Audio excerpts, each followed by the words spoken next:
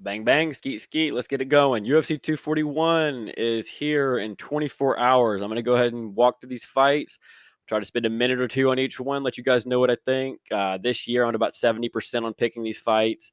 Um, got to do that homework. Shana Dobson and Sabina Mazo. Let's go ahead and rip it off. I'm taking Mazo. Uh, I think Shana Dobson, God bless her. She's a fourth grade science teacher part time. She's not full time UFC. Uh, she really doesn't have a whole lot of elements to her game other than boxing, and we've seen how that's worked out in the past.